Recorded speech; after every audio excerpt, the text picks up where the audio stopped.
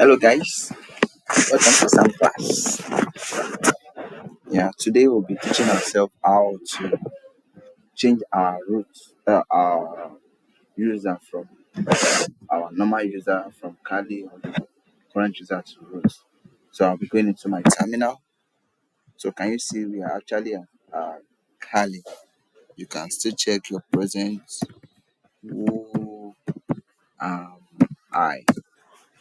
Can you see showing that you're Kali? So for you to get to root, you just type sudo su. So it's going to ask for your password for Kali or your normal password. So can you see now we are in root?